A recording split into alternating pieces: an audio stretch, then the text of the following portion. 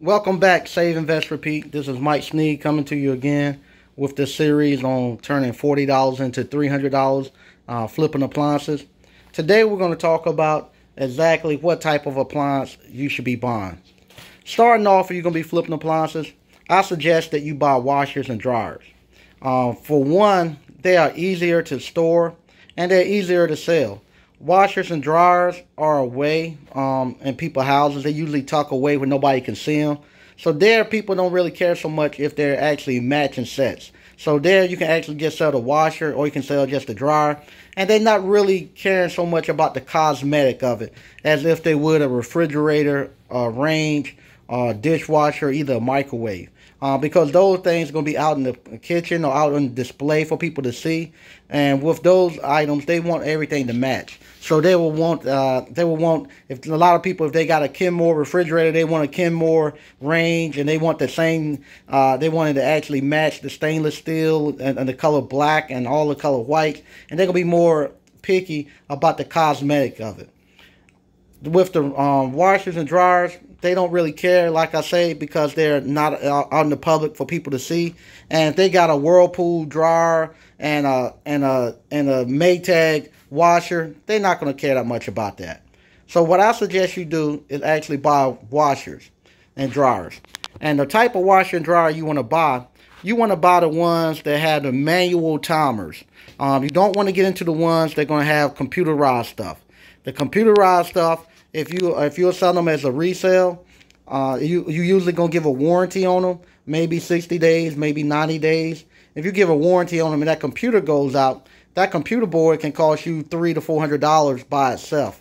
You don't want that. You want something that has a manual timer. So if the timer goes out, if the actual pressure switch go out, you can just replace those individual items, and they're gonna be cheaper to repair. And most of the time, you can go back to the actual scrap yard or where you bought them at last time. You can usually find something that'll match up that you can pull a part off of, what we call a donor machine, where you can actually pull the parts off of that machine, actually put it on there. Where I had to go out and buy the actual computer board. If you buy one that's computerized, most of the time you got to get that exact series to actually put it on there, and trying to find the exact series that the one you took it off and the make and model can be tricky, or else you're going to go buy it brand new.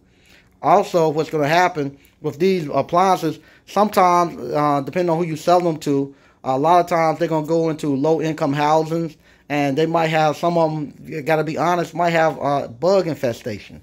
Bugs like to get up behind the computer boards, and they get behind the computer boards, they actually short them out. And when they short them out, even though it's 90 days, you can put in there, if a bug infestation, you don't want it, but you go into somebody's house and you tell them they got roaches, they're going to say, I don't have roaches. You know, unless you see them running everywhere, they might tell you, I don't have roaches. It was in it when you brought it there. And you're going to be responsible for replacing a control board or replacing a washer and dryer.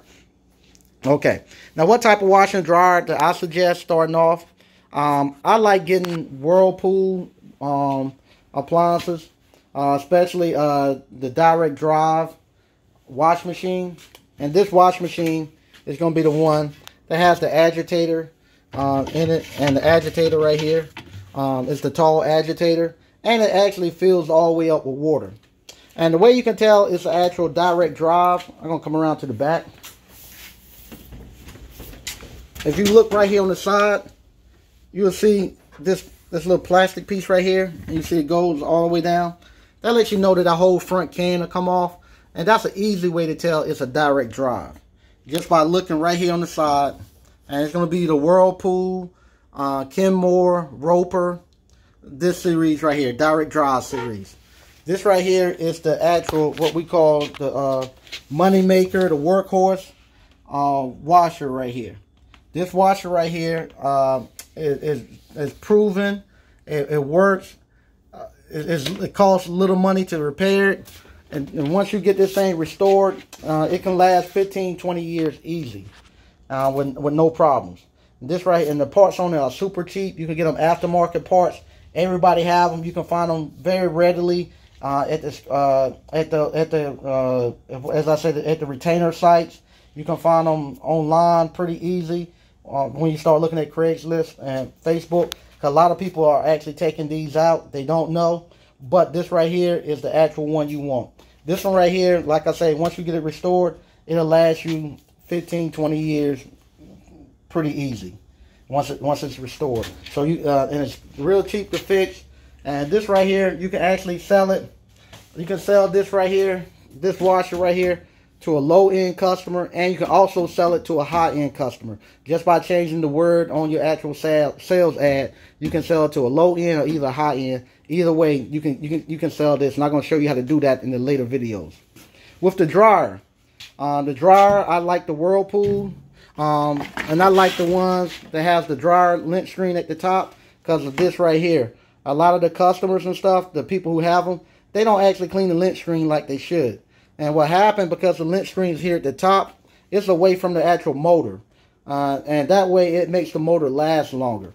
The ones that have the lint screen right here when you open the door at the front, all that lint and moisture and stuff is getting pulled right by the motor.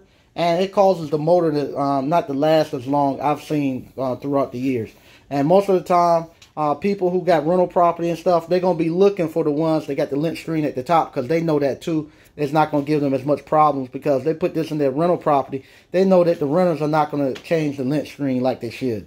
And this right here could actually make it last longer because it's away from the motor. So these are the appliances that I suggest that you buy. You want to buy the Whirlpool direct drive washing machines, and you want to buy the Whirlpool dryers if you can. Dryers are not that they're not that much can go wrong with them, and they're pretty easy and cheap to fix. So if you can't get the Whirlpool dryers starting off, it won't matter too much. A dryer, the technology on the dryer hasn't changed too much. Just make sure you stay away from the things that are electronics. On the washing machines, stay away from the front loaders. Stay away from the front loaders. I don't care how good they look and all that. Stay away from them and trying to sell as resale. Because what's going to happen, in order for you to fix them and the parts and stuff you got put in them, you're going to run into what you call price compression. In order to fix a front load washing machine and get it out there, it's going to cost you about the price of what a new washing machine would cost. So you're going to be bumping up against the price of a new washing machine. So what happens then, you're going to actually eliminate the low-income people. The low-income people are not going to be able to pay you $300 for a front-load washing machine. They can pay you $100 for this washing machine right here, or $150, but they ain't going to be able to pay you $300. They got $300, they'll go buy a brand new one. And then when you go into the front-load washing machines, if you go to the high-end customer, they're not gonna pay you $300 for a used front load washing machine. What they're gonna do, they just go out and buy a brand new one, because if they're gonna buy something, a new appliance front loader with the new technology, they just go buy a brand new one. They ain't gonna go buy a used one. So I stay away from the front loaders. That's with the washers and with the dryers. Stay away from the front loaders. With the dryers, you want to stay with the old timers like this. Stay away from anything that got a computer in them. You want to stay away from the ones with the computer in them. I like the ones that get the ones that's white. White is easily to match. Stay away from all those crazy colors like you see right here with the burgundies and stuff. That color is too hard to match. This white right here is easy to match, easy to paint, and once we get done with it, it's going to look brand new.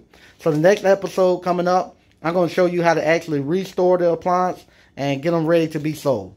Thank you again for tuning in. You got any questions, concerns, just give me email at Save, Invest, Repeat. Thanks.